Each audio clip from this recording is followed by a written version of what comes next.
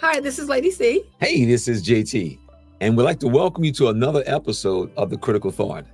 Today's episode, we're going to invite a friend of ours, Youri, from the Netherlands, and he's going to share with us what is happening in that country that is impacting the Jehovah's Witnesses. There is a documentary that is being put forth that will allow people to see another side of Jehovah's Witnesses, a side that for decades the Watchtower has not wanted people to see or know about. Well, we're going to discuss that along with a few other things that are taking place in the country, along with protests, as well as some of the comical things that are taking place. So we welcome you to our show, and we'd like to welcome our friend from the Netherlands, Youri. Hey, Hello. Youri. Hey, man, how you doing? I'm doing great. Thank you for having me. Oh, Absolutely. you're welcome. Absolutely. You know, we've had the chance to talk to you in the past, and you're like the eyes on the ground in the country, let us know what's going on. And we wanted to just have you share with us, because we had talked before we went live doing the video about the documentary. And this documentary, how do you think it will impact people, or what will it let people know or see?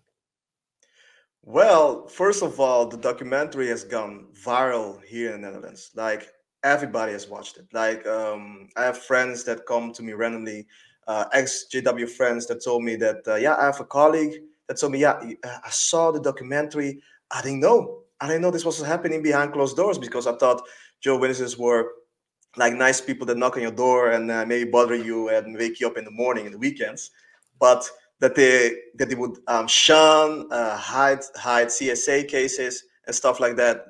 That was surprising. So the documentary has a lot of effect. We came in contact with Newbie, a production company in Amsterdam, and they made a lot of series, movies, and stuff like that for Videoland. Videoland is basically the Netflix of the Netherlands, to put it simply, and it's one of the biggest streaming services here. So the fact that this three-part documentary got on Videoland has exposed everything. And when I already watched it twice. It was a bit triggering because they really captured the essence of shunning, but also they really did the homework really well. Like they no stone is left unturned. They really honed in on it, and also how deep the child indoctrination is. Like, and when I watched it, I'm like, wow, they really captured it really well. Like in small details, like even when they would cite a scripture, they will let a child speak on it. So you will hear a voice of a child to emphasize how, in a way, how disturbing it is. How a child would have to follow these very the draconian rules that Jehovah's Witnesses have and stuff like that. So I mean, put it this way, it's a really well-made documentary. It's really well made. It already got great reviews, like 4-star reviews already from other companies, review companies. So and people have watched it. People are very impressed by it. Even my colleagues know about it also, and they were impressed. They were like, my God, I didn't know that Jehovah's Witnesses were like this behind closed doors. And even the director, by the way, it got also on the radio stations here in the Netherlands. They talk about it also, the documentary on radio stations. It's like I even discovered that some of the DJs, even well-known DJs, used to be Jehovah's Witnesses. So they will also tell twice that one of them is Igmar. He was in the documentary, and he did something that I was supposed to do, because one of the reasons why because I contribute in helping Newbie to get the documentary, because I would give them information. I would give them everything, every my experience. I will tell them about PMOs. I will explain to them about shunning, and it will get all. They interviewed, I think, more than 50 ex-Jehovah's Witnesses and Jehovah's Witnesses, by the way, to get. So that's why you can see that the documentary was really well made. The information is really correct. And one of the things that Igmar did, he went with a hidden camera and microphone to a Kingdom Hall, and I was supposed to also do that because they saw my video. Maybe we'll talk about it later, where I did a protest at Bethel, where I jumped over the fence and did a protest. And the producers were like, "Oh man, we like this guy. We got to have him in our documentary." And and the plan was that I would go with a hidden camera and audio, where they would record me being shunned. But I was honest with them, like, no, I can't do that. I can't. It was too much. I think it would have been emotionally heavy for me. But Igmar did do it, and he had the same exact reaction that I would have. He was trembling. He was almost crying, and it was a very visual emotion that he had. And I was like, yeah, see, this is why I didn't do it. This is why I could. But Yeah. I'm grateful that the producers were really respectful to my decision. And I Yeah. still got in the documentary. Like, I got my 7 seconds, 10 seconds of fame in the Yeah. documentary. Yeah. So it was really it was really yeah, it's I can't recommend it enough. The name is Jehovah van God los. Loosely translated is Jehovah, letting go of God, basically letting go of the cult. Van God los is really hard to translate because it can also be translated with unhinged or being godless.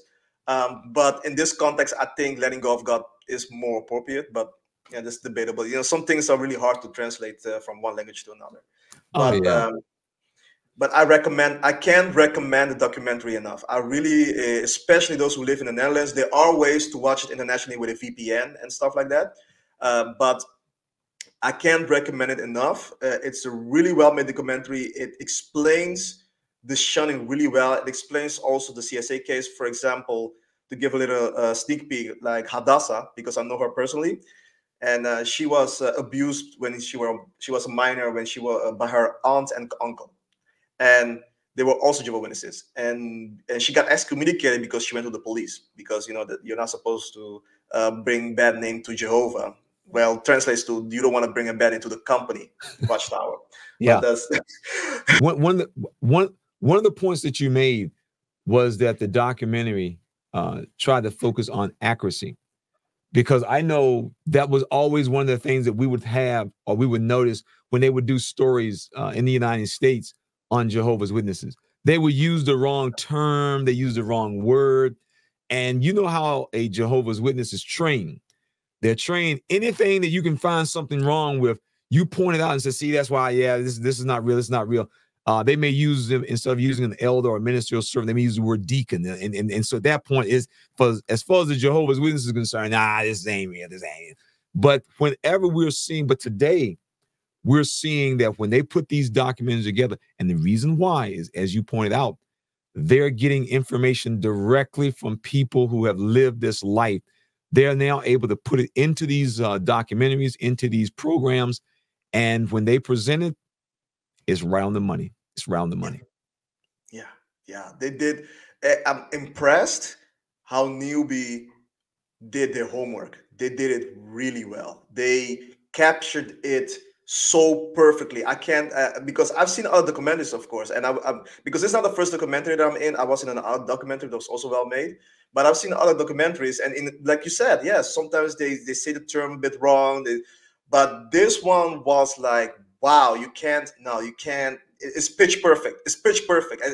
It's crazy how well made it is. Yeah. And I want to know, how can we watch it here in the United States? Ron Pomo had a Reddit thread where he explains step by step, like, okay, you gotta get a VPN, you gotta make sure you are in the Netherlands, and then you can sign in to Videoland. It's literally videoland.nl or .com, I think it's also possible, but do .nl to be sure. And there you can also get a free trial for like 2 weeks, and then you can sign a free trial, and then you can watch the documentary. And I think they do have English subtitle, but I can't be sure. Yeah. Okay. Okay, so that it is in the Dutch language. Yeah, it is. It is in the Dutch language. Yeah, it is a Dutch documentary. It's focused on the Netherlands, because even though there's a lot of information outside, but they really wanted to focus. Even the battle headquarters here is also in the city of Emmen, and they even have a drone shot where they showed it. And it's I was there with one of the cameramen, and they were like, wow, this is big. They were impressed at how, they were surprised how big the headquarters was. And they were also interested. You know what's interesting is to see how other people who are not associated with this organization see their reaction to the JWs, like how unreasonable they are and how weird they behave and stuff like that. So it's very interesting to see it in that way also. Wow. How many people are we talking about here in the Netherlands that's getting this information? So about 80 million people in the country. Yeah. Know about the documentary. Yeah, there's a lot. Yeah. And so these types of things become topics of conversation very easily because people in smaller countries, everybody sees it. It's like broadcasting in New York City. It's broadcast in New York City. So everybody will see it. And as we all know, Jehovah's Witnesses, they are just well-known people. They have purposely made themselves well-known by their door-to-door activity. Now that you're well-known, we're going to tell some things about you that people might not know. Right. I think it just makes it harder for them to be able to spread their rhetoric too. And, you know, recently we've been hearing these reports about how the Watchtower is going to eventually stop door to door and all that kind of stuff. And I think they see that they're losing the battle. Yeah. And so they're just trying to stop the hemorrhaging right now. But like in the Netherlands, like you're saying, even with Norway and these other countries that are starting to, you know, hear more about the Jehovah's Witnesses, and because of the ex-witness community and the activism, that's really what's helping these different governments around the world to see the Jehovah's Witnesses for who they really are. And I feel like, you know, they realize, the Jehovah's Witnesses, the leadership realizes that it's like they can't fight against it anymore, you know, because nobody's going to tell us to stop telling them about this group. You know, they can't stop us. They tell us to stop talking to their people because we're apostates, right? Exactly. But you know, I have one question, because you guys have been doing activism for a really long time. So I think I do value your opinion on this one, and that is, do you think that they will eventually get rid of the shunning? Because as seeing the development that's been going on because I was having this conversation also with Henry, the chairman, and I was even with Patrick from Belgium, and I got mixed reactions, but it's a slippery slope, because once you got governments pressuring the Jehovah's Witnesses, even to the point that now they even permit people to greet excommunicate in the kingdom halls. Do you think they will eventually remove the shunning? You know, that's a great question. I think that we will see it continue to morph. One of the things that we have noticed about the organization, and they've been doing this for decades now, they're shifting more things away from the organization to the individual. But keep in mind, that doesn't really change the behind the walls culture. So what they'll do is, and I can see them doing this, they will simply no longer make it an official thing done by the organization which carries the license. Instead, it'll be something done by Sister Johnson, Sister Jones, Brother Davis. And that's why, for example, let me give you a couple perfect examples of that. If you look back to the publications on the topic of voting, the Watchtower used to say, Jehovah's Witnesses do not vote. They would just make a bold statement. As Jehovah's Witnesses, we don't vote. They don't say it now. Well, the individual, he has to decide. So it's not coming from the official top level, which means you can't blame us anymore. And that's what they've done with a lot of things. They have shifted it over to like blood. Blood used to be a disfellowshipping offense. If the elders found you took blood, they call you in. Are you sorry you took blood and lived? No, I want to live. I don't care. You be disfellowship. They won't do that anymore. There'll be no judicial meeting. So that was why they was able to tell the Belgium country of Belgium, you know, Jehovah's Witnesses won't be, there'll be no judicial action taken against a Jehovah's Witness. And that's true. There won't be no judicial action. They'll just be disassociated. And of course, because most people don't, I remember reading somewhere, I have been looking for this clip, but it was something written either by Rutherford or Nathan Noor, one of those guys. But he made the point that if people do not understand our words that we're using, ain't our problem. Ain't our problem. And that's basically what he was saying. And that's been a trick that the Watchtowers always use. I mean, they're very good at, the Watchtower is very good at word salad, man. I mean, they're good. Yeah, word acrobats. Like they're word acrobats. Yeah, they almost like they love doing mental gymnastics. Mental gymnastics, man. I could personally see them eventually getting rid of the shunning, and the reason why is because we've been talking to people here recently about how witnesses have been calling them to invite them to the meetings. Remember how this new thing came about, oh yeah, you can call and invite disfellowship ones or whatever, however they are no longer going to meetings, and you can call them up and invite them to the meeting. And we've been hearing people talk about how they're in extensive conversations.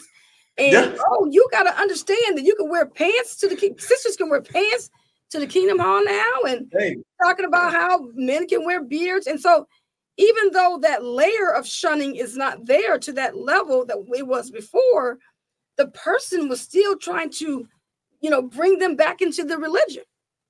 Yeah. And so as long as they know that they're kind of like, they've been so indoctrinated that even though they let that little level of shunning go away, that person doesn't seem to be budging when it comes to anybody telling them to do their research, to look at, to see more about this religion. So I think that may be the litmus test. How many people are going to leave this religion because we said you can invite somebody to the Kingdom Hall? If that doesn't make a splash, or if people don't start leaving in mass because of that, hey, we could lower this a little bit more. Yeah, because I had friends, also EXJW friends, who, one friend in particular, where his parents, especially his mother, like 20 years they haven't spoken, like in 20 years. And suddenly he got that call from her and he got really emotional. He said, and it's in Dutch they say het voelt dubbel. It feels double, meaning that you have two different emotions because, okay, so you had to have permission from a printing company to speak to your own child, right? But on the other hand, okay, you can now have contact with your parents, and it's kind of like mixed. And like even when he had a contact with one of his parents, with his father, for example, they were talking, they were having great conversation, and at the end, like, oh, you're coming to the memorial, and like you got a gut feeling like, okay, so this is the only reason why you call me, like after 10 years, and it's crazy. So I can't, to be honest, even I got a little emotional. I was also angry, and I remember in one of my videos I was like, listen, if you're one of those JWs that want to contact me, don't bother, because you're getting not only one middle finger but two, because I don't need you in my life. You can go. I don't. You're fake. You people are fake. So yeah. Oh my goodness. Yeah. You know what, Youri? You touched on something that took me back to the days when I was a Jehovah's Witness. You talked about how they talked to their son and had all this conversation, and then at the end of the conversation, oh, are you coming to the memorial? Well, how many times did we go to our calls? And I remember my mom had this one lady she used to call on all the time. And we would sit there for like an hour talking about everything, gardening, whatever it is we want to talk about for the whole hour. And then my mom, we'd be getting ready to leave, and she'd be like, oh yeah, I got the latest magazines. And we would leave the magazines, count the hour, and leave. So it's almost like Jehovah's Witnesses are doing the same thing, calling their family members. And as long as they're just talking to them for however long it is, as long as they put that little plug in there about going to meeting, I guess they feel like that's a okay thing to do. That's an excellent point. That's an excellent. I have thought about that too. That is so true. The witnesses will think about how they deal with college. When the Watchtower came out in the 90s and said, if you're going to go to college so that you can support yourself in the ministry, what happened? All of a sudden, the number of college enrollments went up, and the kids were just telling everybody, this is so I can support myself in the pioneer work. And that was when the society had to come back and that every time see, here's the problem. Witnesses want to be free. Yeah. They want to be free. So if you give them an inch, they're going to take a mile. And that's all there is to it. Like you said, there was in the announcement, it was very clear. You call them up, you speak, hello, you come to the meeting. And that's basically it. You can't have more than about 10, 12 words. Don't be doing no dialogue. But see, the witness is like, no, I'm not going to do that. And that's what we're seeing. That's what we're hearing. People are calling, they're having out extended conversations about everything in the world. And you're right. Almost everybody we've talked to, especially people who've left for like doctrinal reasons, or even not even doctrinal reasons. They may have been in this fellowship or something they may have quote unquote did. They're like, this is a double-edged sword. It is. This is a real double-edged sword. And one person even asked, he said, let me just make sure I understand this. If they hadn't told you this, you wouldn't have called? Oh, well. It is nuts.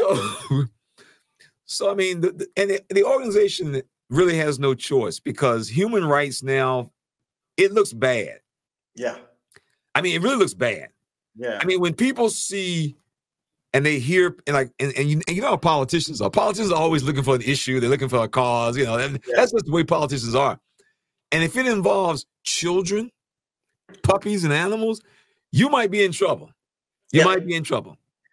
And there is absolutely no way in the year 2024 that you can explain this group of happy-looking Jehovah's Witnesses. Mr. Davis, who's worked down here at the office for 25 years, one of the nicest men in the world, he actually is telling folks at his church, now, if your child get this fellowship, don't talk to him. People cannot believe that. Because people know Jehovah's Witnesses, and they seem like such wonderful people. So I know this man is not, you telling me this man won't talk to his daughter because she don't go to the same church? And then when they find out, people in disbelief. Now, what about the news coverage on this documentary? Oh, the news. Oh, okay. Yeah, the news coverage. It's been on different radio stations, and even newspapers have. But because I have one newspaper where let me see it, because Henry just sent it to me. It was it doesn't say which one, but there was one newspaper that with a title that says Jehovah's Witnesses do not want to change. So the documentary came, but they were not like it starts with a lot of people were shocked about the documentary series from Videoland, but unfortunately nothing changed. For example, when we protested at Bethel, we gave a letter to start a dialogue, but they never responded on the letter. They never did anything. So people are seeing it, like even the mayor of Emmen wanted to function as a intermediate between us and the Bethel in Emmen, and they're not willing. They don't budge. They're not, of course, because it is a high control group, but people are now seeing it. People are like, okay, so there's news coverage. There's been on different types of newspaper, like all the big from Trouw, Nu.nl. It has been different newspaper news coverage about the documentary and the reaction of Jehovah's Witnesses. Obviously, they have this boilerplate reaction letter that the Watchtower has sent, and like we don't do, the usual spill. But people are now seeing through it. It's crazy how it's crazy, because if the Watchtower just showed a face and tried to apologize or something like that, it would have been in their benefit. But they're so stubborn, so they're so delusional. It's crazy. But people are seeing it. Yeah. Wow. Oh, so they're saying that they don't want to speak to the news media? They don't want to speak face to face with the news media. They only send letters to the news media. Okay. Yeah, no sit-down interviews on this subject. None at all. No, would you be willing to sit down with somebody if you knew you were lying and you knew you were misleading? And you got to remember too that they're getting. So you're talking about the Bethel, the branch in the Netherlands. So now they're taking their orders from the main branch in the United States, and so of course they're getting the information. So the people in the Netherlands, they probably want to say something. Who knows? They're like puppets anyway. Yeah, exactly. Because like M. van Lingen is the one, the head honcho at Bethel, and he did do a blunder where he did get interviewed by a anchor, and they asked him like, okay, we hear about CSA at your organization, and he said, oh, those are exaggerations. You can count the abuse on one hand. And I'm like, okay, so apparently this guy has 1,000 fingers, because it's ridiculous. Like, and that quote was used also in the documentary. So that is why I think the Watchtower doesn't want to because they will slip up. They will say something really dumb, and like you said, it's really hard because they're always going to be a gotcha moment because what they're doing is inexcusable. So that is why they would rather do it in a letter. It's easier. You can control the narrative in a way, but it still backfire. They're still shooting themselves in the foot. Yeah, that makes sense. That makes sense. Because you have no, if a person is asked a question, he's thinking off the top of his head, he'll say anything. And you know, he has to be very careful because if not, he'll be out in the special pioneer work again. Yeah. He spoke and he wasn't supposed to because he wasn't authorized. You know, the Watchtower has designated spokespersons to speak on their behalf. And, you know, it's just like any other company, you know, like there have been, they said, I remember when I was going to college, and my degree was in that field where you would be a public relations person. And they said that keep your resume, if you go into that field, they said keep your resume handy because public relations people lose their job more than anyone else because they are the fall guy for the company if they say the wrong thing. So Jehovah's Witnesses, they know that it's easy to slip up. You know what I mean? So at that point, like he said, special pioneering, whatever, you know, whatever. Yeah, but it's, you know, I haven't done it as activist as long as you guys, but in my small activism, I realized very quickly that the Watchtower, even the spokesmen, are very incompetent. They're not that smart as they think they are. So yeah, they will slip up. They can't help it. It's just because they're not. Once again, these people live in a. I've heard different stories.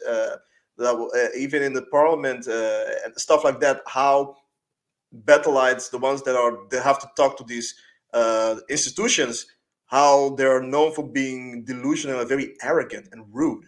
I was surprised about that one, and so that they keep shooting themselves in the foot in the Dutch, like they say, in eigen vingers snijden, cutting their own fingers. This is weird Dutch. That's not saying, but they can't help it, and that's why, in a way, they are losing. That's why they are being exposed, and a lot of things a lot of things that they say we can use because, yeah, they slip up. They can't help it. Yeah. Right. Well, they're definitely chiseling away in Europe with the Jehovah's Witnesses. It's like we said, we got Norway, we got Belgium, and we got the Netherlands. And so the Watchtower, they're going to have to do. That's why they're making all these changes. We believe that they're making the changes with the beards and saying that people can invite people to the Kingdom Hall and things like that. We believe that it's because of what's going on in those countries. Yes. Yeah. Yes. Yeah. The Watchtower is very aware of precedent. Yeah. That's what the organization knows because in the 40s, they understood winning certain cases in court could set precedent, and it sets it all around the world many times, or it can be influenced because other countries will reference American law sometimes in their cases. And so they understand if the dominoes start falling, dominoes don't stop falling. Everybody knows that. I mean, you knock that one over, boy, and they just go all around the table, boy. and that's what they know. Like I said, the big thing is we have complete access to information today. Yes. This is something that every high control group hates, when people have access to information. And it's not just any information. In most cases, it is actually Watchtower's own information. Yes. Yes. So it's not like you can't even say, well, y'all making it up. No, this is what y'all wrote. Yeah. You know, that's the reason why, you know, we noticed that, you know, like some years ago, how, you know, JT often referenced how the Watchtower has become like a comic book where they're not even trying to write, you know, like heavy articles or, you know, like we used to have the Times and Times again. We said, what's the Times and Times and a half and 607 BCE and all Nebuchadnezzar. I mean, they would do all that type of writing and, you know, and I think that was during the time when Fred Franz was president and he was still living, you know, back in the day. But now it's like puffball articles. You know, you can't really quote them on a whole lot. Like Cheetos, you know, orange Cheetos. Yeah, but it's interesting you say about using even the Jimmy broadcast, like the famous lab talk where he said the final part or the final part or the last part. They even put that clip in the documentary. It's hilarious. I remember watching it. I'm like, yes! I was geeking out. I can't promote the documentary enough. Like I Well, think it's great. you know what? Since you have this pull or this connection, you need to really think about seeing how they can get this documentary, translated into English or some other languages. So that would be nice. I mean, that would be a wonderful thing to be played here in the States. And I think we got Netflix and Hulu and Amazon here. But definitely. I still have the phone number of one of the producers. She's one of the researchers we're in contact with, and I do have I can come in contact with the director of the documentary because I met him also. He was very fascinated also with everything he learned, because he was also on a radio station where he explained like a lot of things he was surprised. For example, one of the things that surprised him is how they think that no one's gonna get saved except the Jehovah Witnesses, that everybody's in the hand of the devil and stuff like that. So yeah, I think I can contact them and ask them like, hey, people from other countries also want to see this documentary, and maybe I don't know, because I can see them wanting to do it, but I don't know how because it's a Videoland exclusive. It's original, like you have Netflix exclusives. Yes, original stuff. Yeah, original stuff. Yeah, Videoland original, and so but I can see them considering it. I don't see why not, but we'll see. Yeah, I mean, it's good to know that good things are happening in other countries about this Jehovah's Witnesses and how it's really, making mainstream. People are like saying, "Wow, I thought these people were different," But now it's like people are getting what I like about documentaries and things like this is people have the opportunity to sit down and watch it, and of course you can rewind it and all that kind of stuff if you miss a point, right? At that point, it's like sometimes we don't explain it exactly the way we want to explain it. And then, this documentary is hitting every point. And I think I really like the part about the children, about how you talked about how it brings them in to show just how indoctrinated they are. And that's really what keeps societies going is the kids. It's like if you want a teaching to remain, I don't care what it is, if you get them when they're young, it's going to be hard to unindoctrinate that person. So I just like the way they showed that aspect as well. Yeah, they really did well. They even showed here in Nels we say David and Sophie. I guess in your country is Caleb and Sophie, I think, something like that. They even showed clips of that in the documentary to demonstrate how far they're indoctrinating these kids and how that affects them as adults.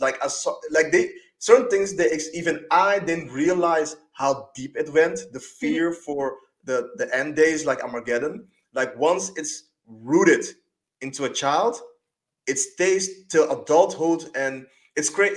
The way they showed it, it made it click. Like even I, as an ex-witness, didn't even realize it, and when I saw, I was like, oh, okay, this goes deep.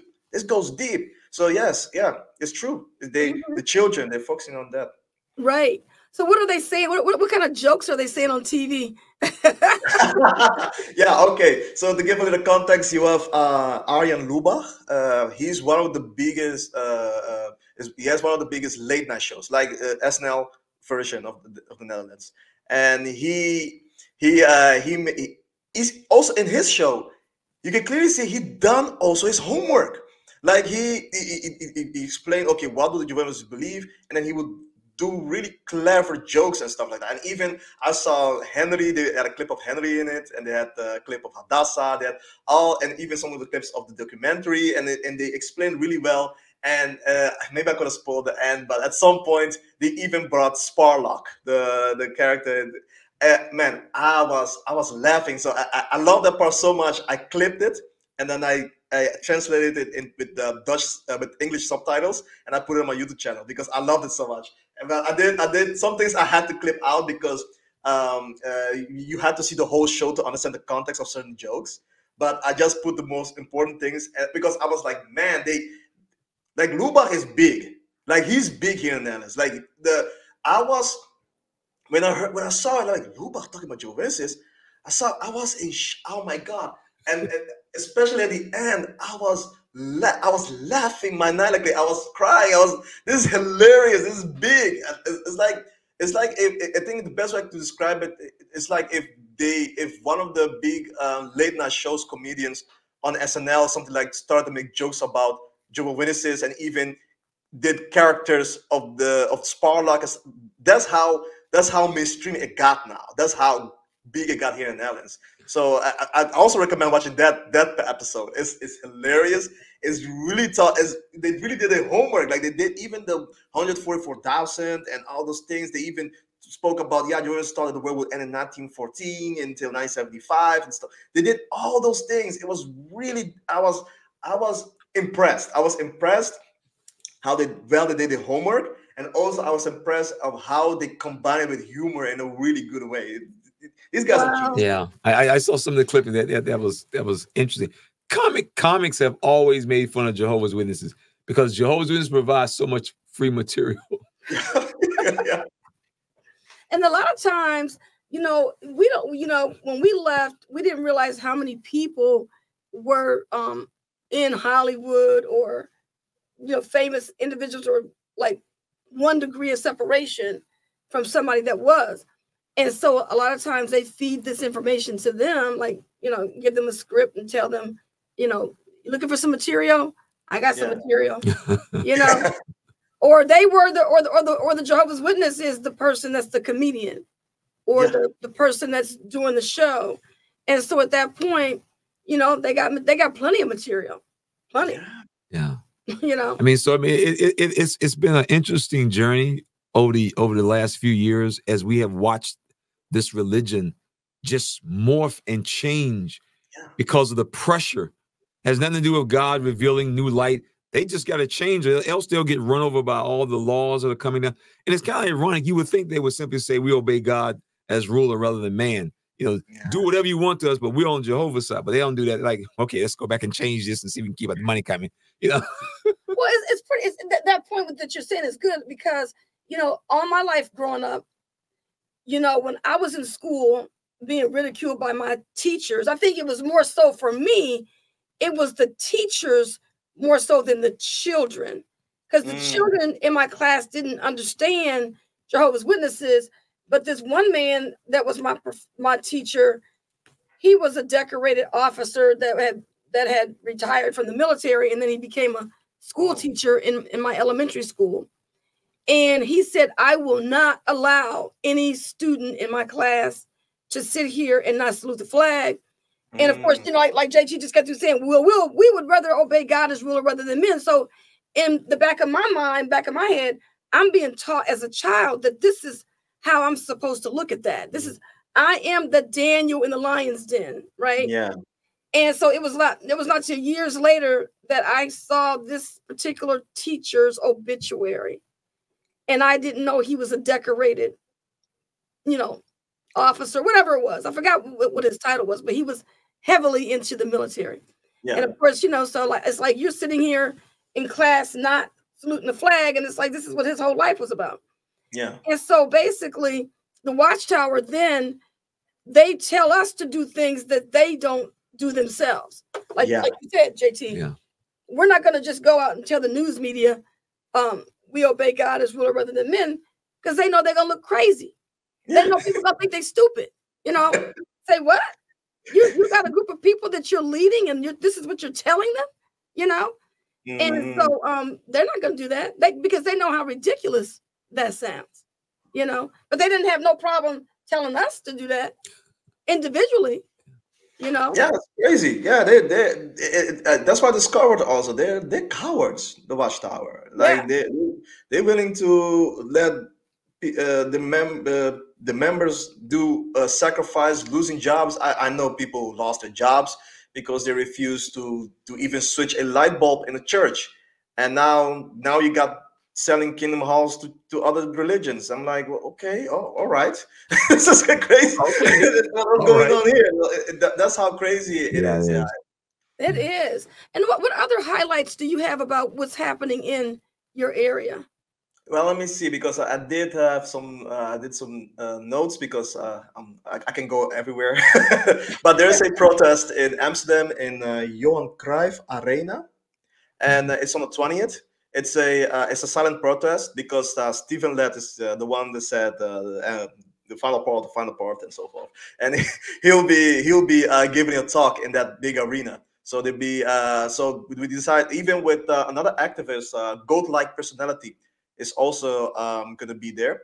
And he even interviewed Hadassah. I didn't know that, by the way. But anyways, there's gonna be, I think there's gonna, even I was invited, but I don't know if I'm gonna make it, to be honest. Since yeah, one of the reasons is because I've taken a step back from the activism. But if you want to know more, you can get in contact with Henry, because he's the one also organizing the protest. You can go to the website, is nowisthetime.nu, and there you can contact him. He's very approachable, so he doesn't mind, if he doesn't mind coming in contact. He's willing to talk. He's spoken to different XJWs and JWs, and it's very interesting to get the behind the scenes of certain things, like, for example, about the shunning, that there are even elders here in the Netherlands, active elders, who are also against the shunning, and there are members inside the organization that also are against the shunning and would want it to be removed. So it's very interesting. They even signed a petition, I put it that way. Wow. So then just get those links together, and we'll put them here in the description of this video. So for individuals wanting to know more about some of the things that we've talked about, then they can just check the description of the video, and we can have those links available. Yep. Yeah. Thank you. Thank you. You're welcome. Yeah. Wow. So this is great. This is nice to be able to speak to people in other countries. You know, throughout our life, you know, we've always heard about Jehovah's Witnesses in other countries, and we only were able to talk to the ones talking about how to remain, how to continue on in the cult fashion of not being able to see what needs to be seen and hear what needs to be heard. And now we're talking to someone about how to get out of it, you know. And you know, when they look at us and say, oh, look at them, they got fire and brimstone coming out of their eyes and ears. And it's like, we're just like any other person. Yeah. And we want to be treated fairly, just like anybody else. Exactly. And we don't want to be controlled by a group of people that's trying to keep us from, you know, just enjoying our life and our families, you know. So we appreciate talking to you as well, and seeing that, you know, we're all in this together. We're all here together, working as one. Yeah. We share this commonality of recognizing that a lot of the things that we were told simply was not true. That's the bottom line. Yeah, exactly. And that's why I'm always taking a break from activism, because I think I've done so well. Because, for example, I even got into the local newspaper. I think I have one here. Let me see if I can get it. Here. You can see me here? Yeah. Okay. And what did you do wrong? Yeah, exactly. No, that was very interesting. Yeah, because also about the shunning policy and how cruel it is, and how I got excommunicated, and also I was in another documentary from Pointer, where I also explained what happened to me and in the Jehovah's Witnesses and stuff like that. So and also even it got to the point now, because even the language group that I was a member, because here in Netherlands, the city where I live, there's of course a Dutch congregation, and then you have the language group that is part of it, and that was the Papiamento. This Papiamento is it's a language that's speaking in the Caribbean, in Curaçao, Aruba, and stuff. And I heard, I think this month, April 1st. I know it kind of sounds like a joke, but that's the same month that I got excommunicated. Is now the same month that they dismantled the Papiamento group. So oh my goodness. Yeah, the universe is funny, but wow. it's crazy. And because I did play a part, because I was a very integral part of it, because I was ministerial servant. I even baptized someone on the water and stuff like that. I've done many things, and I knew they were in trouble, because I was coming from the supermarket, and I was walking. I think I saw like a small Toyota Aygo, and it was one of the elders that excommunicated me in the judicial committee. And he was like, "Hey, Youri, can I talk to you?" You know, and said in Papamento, like, and I was like, no, mister. I told him like, it's not necessary, and I just walked away because I thought I was gonna curse him out, to be honest. But when I saw him, I think because I did some research, I realized, oh yeah, that's just an old man. He's just a man. Yep. And I just left. And then after a year, I hear, yeah, it's been removed because I even went, one of my Baba students that I met, he told me like, yeah, Youri, I left that congregation. I'm going to another congregation because they were talking so negative about you. So I left. So even though he's still mentally in, even he found it so unjust that he just went to another congregation. So the whole excommunication. So, and then as some passed away, and eventually it died out.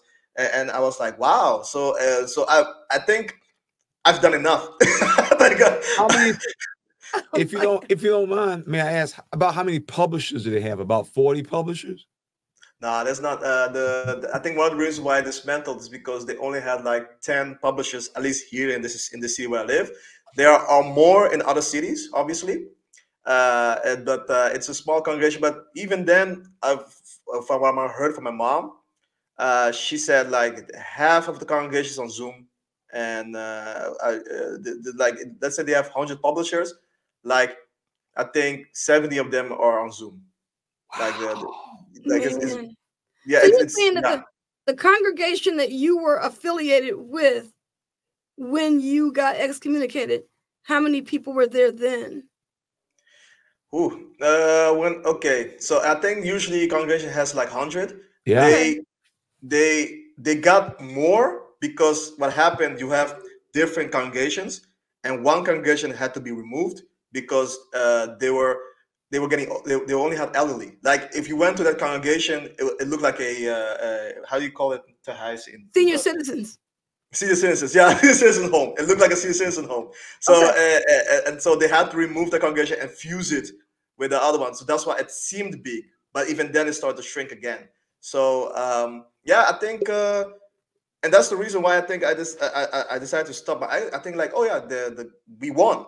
Yeah, there's still a lot of work, obviously, but that is why I'm also in the camp of, yeah, I think they're gonna remove the shunning because if you're a corporation, if you're a company and you want to keep customers, you have to change your policies or you have to change something. Otherwise, you go bankrupt. Yep. So they have to, because I think even with their own numbers, they only grew like 0.4% last year or something like that. So if this keeps going, after 2-3 years, they'll go bankrupt. So they have to change or do something. Otherwise, they'll go bankrupt. So yeah, so now I'm just investing in my own company and doing work, and that's what I'm doing. Yeah. Right. It is amazing. Right. It's going to be very interesting to see what happens down the road. I think they will become basically what they call milk toast. They'll just become like they become like the Presbyterians, Episcopalians. They just become one of those dangerous religious groups. They just become a passive religion. Yes. You know, I mean, you take, for example, you know, what we call the holy rollers, or the evangelicals or the Pentecostals. You know, they're exciting. They're excited. Jehovah's Witnesses is just gonna be like, and you know, right. You remember? I don't know if you watch it when in America we had, you know, we watched Charlie Brown, and they would get the Charlie Brown teacher on the phone, and it would go like wah wah wah wah wah wah. and so that's kind of what witnesses are becoming. They're not going to go out in field service anymore. Once they're told they can turn in what is known as what it was is your informal hours, informal witnessing. Yeah. The minute the Watchtower, when I saw it, I told the guy, I said, man, this is it. The minute the Watchtower said you can count informal witnessing the same as you can formal witnessing, it's done. I remember people who were turning like 10, 12 hours, and because they was in the book study, the elders like, well, we ain't see you none of the Saturdays. Or I was just talking to folks on the job, my family. No. You got to go out there and knock on doors. And so once they went to the informal witnessing, will now justify, and there is no time limit, man, it's over with now. Nobody's going on fields. Why would you go out and field service if you can inform a witness and get your little 2 hours for the month and you're done? Right. Exactly. I mean, what my dad talked about when he was a witness and before he left, the book study conductor, you know, he was like, well, how many hours did you get in? And so if my dad said he got like 1 or 2, then the book study conductor would say, oh, you probably did 4 or 5. And then he would like pad his time. And my dad was like, look at him like, I got 1 or 2 hours in. Then if he said he didn't have any in, he'll say, oh, I'm sure you got 1 or 2. So he never just avoided putting any time down for my dad. Yeah. He always kind of like padded his hours. So it's like, because I guess they feel like, you know, when the circuit overseer comes and you are the book study conductor and you got people in your book study that's showing up as big old fat 0 or just reporting 1 hour, that means you ain't managing your ship or managing your people, you know? And so I guess he felt like I need to show that these people are doing something under my watch. Yeah. And I guess that's what that's the way he felt. That's what he did. Yeah. I used to do that too. When I was the secretary. When I was a secretary, you know, you had like the old friends, and you'd be like, well, I'm sure she probably talked to somebody. We'll give her an hour, you know. I mean, it was those you 2 billion. Give me 5 and 6. I'm just kidding. But those billions of hours were all bogus. Yeah. They're bogus. Well, somebody. Yeah, that's why I think they removed the hour recommendation. They removed it, yeah. Wait. Say that again. Oh, that's why they removed the hour requirements, I guess, because now that you even have to, you can only just do think something and then check something and box and then that's it. It's great. Yeah, I hear that. Like that's the thing. I've only left for like 3 years, and so much has changed. It's ridiculous. I think if I went to the Kingdom Hall, I don't think I would recognize it. I've been seeing sisters with pants. Like, what's going on? Exactly. Yeah. But you know what? I'm gonna tell you something. You know, we have been hearing reports over the years that the Watchtower had companies that would, like, you know, evaluate them and, you know, be like a consultant and give them ideas on how to run things. And somebody had made the comment that they believed that because they had a nonprofit status, that number requirement was showing that, hey, look, we are doing something, and this is the numbers that we're showing to get the status and things like that to show what we're doing. So now, like you just said, Youri, you said they just got to check a box and just say blah, blah, blah. So now this outside consultant probably helped them out in that area too. Well, look, you got 8 million people checking a box. And how many boxes were checked? And, you know, so now we can measure, because, you know, a lot of times when you know, I work as a trainer and we have to measure our training. If we give out, sometimes we give out these ISAT credits that people can, you know, put towards continuing education.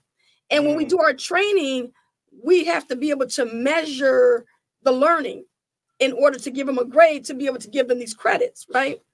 So the same thing with Jehovah's Witnesses when it comes to these, you know, like before they measured you by how many hours you put in, but now that they're trying to dumb it down, it's like, hey, look, how many boxes were checked?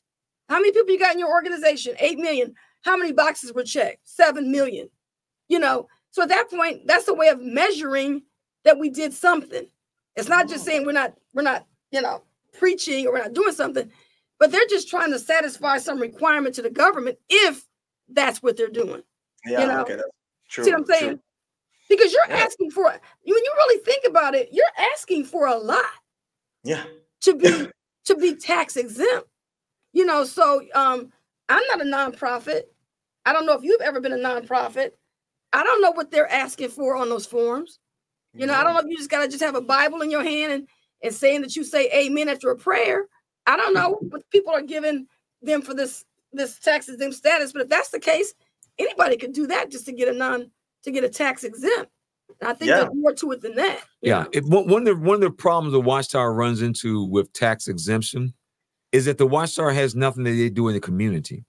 Yeah, right. Exactly. Even when I was one of Jehovah's Witnesses, I always thought, man, we can at least do something, have a food shelter bank or help out with the homeless or something. But we didn't do anything. And so the Watchtower tries to classify teaching people not to smoke and saving money on cigarettes is their That's Oh my because goodness. you know what? Because you have a organization called Lakers des Heils here in I don't know. I think it's Saving Harmony. Anyways, it's a Christian organization where you can donate your clothing. Like because I don't like throw it in the garbage. It seems like a waste. So you can donate the clothing to that organization. And I remember one time in the Kingdom Hall, I think the coordinator said, "Yeah, we Jehovah's do not donate those things." I think that was one of the things that really bothered me as a Jehovah's. Like, okay, but that seems like a waste. So indeed, you're right. Like they're non-profit, but they don't do nothing for the welfare or the well-being for the community. And I think that's also one of the reasons why I think it's important. That's also what we're trying here in the Netherlands with the Dutch Foundation. Dutch Foundation against Watchtower shouting is to also remove their status as religion and remove the as a non-profit because they're not doing anything well. And oh yeah, before I forget, like one of the political parties, SP, called the Socialist Party or something like that. But anyways, the one of the member of the Dutch Parliament. I have a clip also in one of my videos also where he says that they have to do an investigation about the CSA in the Jehovah's Witnesses, and they got a majority vote from all the other parties. So they're gonna reinvestigate Jehovah's Witnesses because thanks due to the documentary. Because the document that's how much influence the document have had that even the political parties and the governments are paying. In fact, the governments got the documentary earlier than everybody because that's how important it was for them to know the truth behind the truth. And when they saw the documentary, they were like, "Oh, we gotta reinvestigate this. We gotta check. Okay, we gotta see what's going on there because freedom of religion is not only the freedom to practice it, but also the freedom to switch without being punished for it." And that's what they're doing right now. So I'm really happy about that. Oh, so them trying to make adjustments and then not being held responsible for the damage that they've done? Is that what you're talking about? Is that? No, I'm talking about right now because I forgot to mention that right now the governments right now are investigating the CSA cases of the Jehovah's Witnesses right now. Oh, so, okay. And that was thanks to the documentary. It was thanks to this documentary. So it's okay. And in fact, the governments got the documentary before anybody here in the Netherlands. All the leaders of the political party got access to it Right.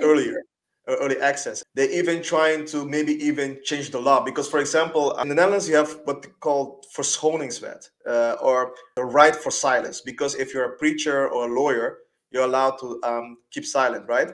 But I think it was last year the government raided the headquarters of Bethel here in the Netherlands, and they got like a bunch of information about those who committed CSA. So they already got all the names, but they couldn't use it in court because of their because they are non-profit, because they are considered religious, and so this actually the evidence is there, but they're being protected because they are a religion. So I think they should, Jehovah's, especially here in the Netherlands, I think everywhere, should lose their status as religion everywhere because a lot of things that they do is just criminal, and they are hiding abusers. So and they do have the information, they do have the names, they got everything on these guys.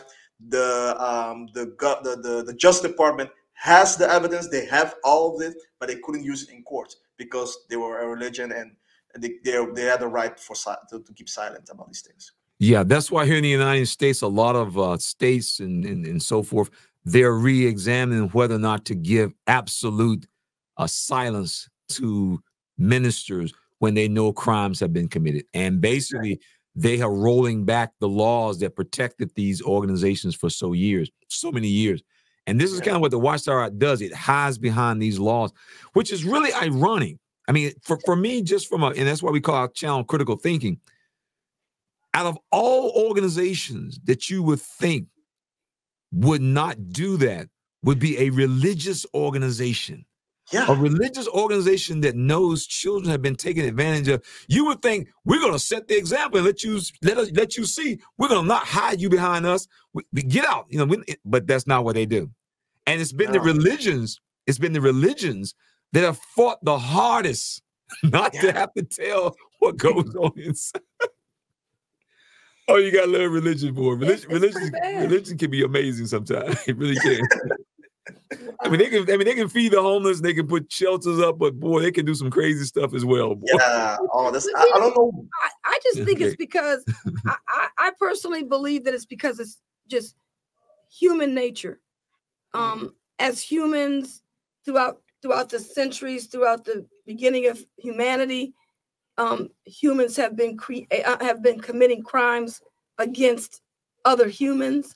Yeah. And I just feel like when you put people in big groups, small groups, whatever it is, there's going to be someone there that's going to commit a crime against somebody.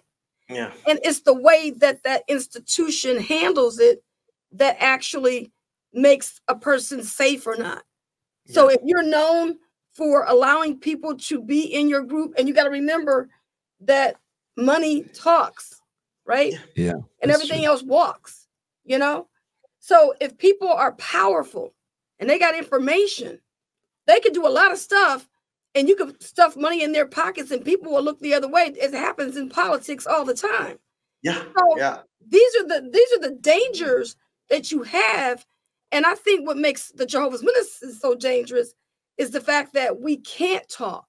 We're not allowed to speak out. Other religions don't. Well, I'm not going to say other religions, because I've gotten emails and comments on videos I've done, and people have actually talked about that. They've actually said, you think that Jehovah's Witnesses are the only ones that deal with this. That's not true. No. So there's other people that deal with it as well. But we do know that I can say this for a fact, based on my own personal experience. Jehovah's Witnesses, they got that shunning thing down to a science. I mean, they got that down to it's such an exact science that you don't have to commit any wrongdoing. Just talk to somebody who did, and they're disfellowship, and you're going to be disfellowship. You know, I don't know anybody who does that. I mean, have you heard of another group? Maybe there could be. But to the level of people who go knocking on doors at the level that Jehovah's Witnesses do, that's always up in people's face, trying to witness to them and bring them into their group. And then they got this squeaky clean image where I've had people come up against me telling me I'm wrong. Wow. How can you say that about Jehovah's Witnesses? I got so and so and so, and they're good people. Like I'm the bad guy, and this person that you know, and all I'm doing is just giving my own personal experience about the leadership and what they allow. And people are like that, so their image is so squeaky clean that people don't even get it. You know, they don't even understand, you know, what you're saying. I think that's why that documentary that you're talking about really, you know, hits the nail on the head, because it just takes you there and gives you the information, not just me having a conversation. In 5 minutes, I'm expecting you to understand everything there is about Jehovah's Witnesses from A to Z. And that's what we're dealing with sometimes. You know, people can't get that in a 5-minute conversation, you know? So, I mean, there's a lot going on. And I think that, I applaud you and all the other people out here that's making a difference in the community, you know? Oh, thank you. It's funny. People, I don't know, people will say, yeah, you're very brave and so on. But I don't know. I just couldn't handle the injustice. I was like, I gotta do something. Yeah. That's what drives people to activism. They've seen a wrong, and they want to at least make their contribution to trying to fix the wrong. Yeah. And I think what has taken place is just a flood of information. There's just so much. We talk to people who've been disfellowshipped for 20 years, and they'll still tell us, I didn't even know that. So, when they start looking at videos like this and we start discussing specific topics, I didn't know that. And so and that's what has been the Watchtower's saving grace for decades. Nobody knows anything about them beyond what they want them to know. Mm-hmm. Exactly. Yeah. So their squeaky clean image is breaking. I wouldn't be surprised if they, over a few years, changing their name. They've already have. JW.org. Yeah, they don't use the Watchtower. The word Watchtower is not used very much. They prefer to use JW.org. Wow. From what I understand, this is what I was told. like my wife had mentioned before, the organization hires consulting firms. Yeah. And when they did the consulting firm, the word Watchtower does not show up very positive in tests. When people are Watchtower, but JW.org is a knock, is unknown. JW.org. I mean, if you were going to school, how would you spend that now? If we like when we were going to school, we had to carry that. Those 2 words were huge for me. Yeah. Jehovah's Witness. And I used to be so embarrassed to say that. But now kids can just say, oh, we belong to JW.org. So at that point, it's like, that don't mean nothing to nobody, right? No. But oh my God, when we were coming along going to school and how embarrassing that was and not understanding that word and everything, it was just, to me, it was like, people would just look at you like you were crazy. Yeah. Like, who? You're what? Because a lot of people didn't even know. When we were coming along, Jehovah's Witnesses were not popular. No. The word Jehovah's Witness and Watchtower has a very negative connotation when people hear it. It registers negatively. Yeah. Wow. I mean, it literally, yeah. I mean, it registers negatively. And that's why cops make jokes about them. Yeah. That's why. I think. That's why they're losing members. And stuff like that. And crazy. Hey. But yeah, so did we cover all your points? You guys did great. Yeah, you guys did great, of course. You know, we talk a little bit about the protest at Bethel. That I don't know if you guys want to go. I think we spoke a little about it, but okay. So let's talk about that. So now, but you're talking about you were telling us, earlier before we started this interview with you, that there's going to be a protest in the Netherlands. You want to talk a little bit about what it's about and when it's going to be. When is it going to take place? Oh yeah, so we have Johan Cruyff Arena is in Amsterdam. Is usually is used for soccer, to play soccer and play there, but it's also sometimes for other big events. And Stephen Led, one of the governing body members, will be having a talk there. So the Dutch Foundation Against Watchtower Shunning has organized a protest on 20th of April. And so if you want more information, you can contact Henry Dahlem at Now Is the Time, .nu. And they're going to organize a protest and a silent protest for all the Jehovah's EXJW survivors or victims. So and because so even the Henry Dahlem even wrote a letter to the mayor of Amsterdam, stating like, hey, this is a cult leader. There's no other way of saying it, and talking about like, are you guys sure you should give such a big platform to someone like that? Like, who's, if we're gonna be honest, is a bit of the extreme side. So there's there's gonna be a protest there. So I'm really interested. So, but before that, we also did a protest at the headquarters in Bethel, here in this, not here, but in Emmen, and where me and a group we jump over a fence. I got even 2 YouTube videos where I do that, where we protested because we wanted to give a letter to M. Verlinge, one of the head guys at Bethel. I've had different mixed reactions that I did expect. Some people are like, yeah, but can't you just write a letter? And I'm like, listen, we've done it like 3 times. We've done it like 4 times. They didn't take the letter. So the last time we did a protest, Henry handcuffed himself to the entrance, and where he would demand that they read the letter. There were different news crews, and yes, even the ones who produced the documentary was also there. So it was a very interesting experience, and we, so it is actually a strategy, because we know obviously they will probably not read the letter, but it is a stepping stone, so that when we take legal actions, because we have taken legal action, we hired Olivier de Praque, is one of the best human rights lawyers here in the Netherlands, and then they also guide us for the protest. We didn't. There's a method to the madness when we protested at Bethel, but yeah. So our lawyers, or at least the foundation of the Dutch foundation lawyers, have contacted the Watchtower, and there's talks. So because we want to prove to the at least to the judge that we have tried to start a dialogue, and we have tried how do you say, to talk about the shunning policy and stuff like that, and but they were not willing, so that's why we had to take it to court. So it is one of the reasons. But once again, the Dutch Foundation, and there's also other activists that are coming to the 20th of April to Amsterdam, the Johan Cruijff Arena. Yeah. Let me ask you a question. When you are talking about a silent protest, does this mean that they're not going to have any placards and stuff like that? They're just going to show up, and how is that going to play out?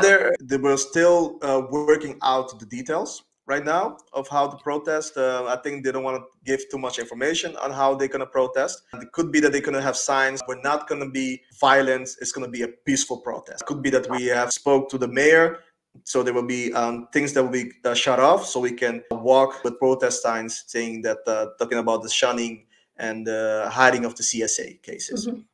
So Okay. that's the focus on it. So it's really important. The more people that can be there, the better. And yeah, I think it's going to be big, because I think there are a lot of ex-witnesses that I know of are aware of this. So we'll see. There's a method to the madness. Right. Yeah. Well, I tell you, man, we have definitely enjoyed having you on, just sharing us and giving us an update of what's happening over there on that side of the pond, as we often say. And we wish y'all guys the very best. I think, as we've often said, as long as we're getting information out there to people, people can then take the information and then they can decide. Yes. Thank you. Thank you for having me again. Absolutely. Oh, you're welcome. All right. So this has been Lady C. And this has been JT. And we'll see you all on the next episode. Absolutely. Take care. This program was sponsored by Critical Thinkers.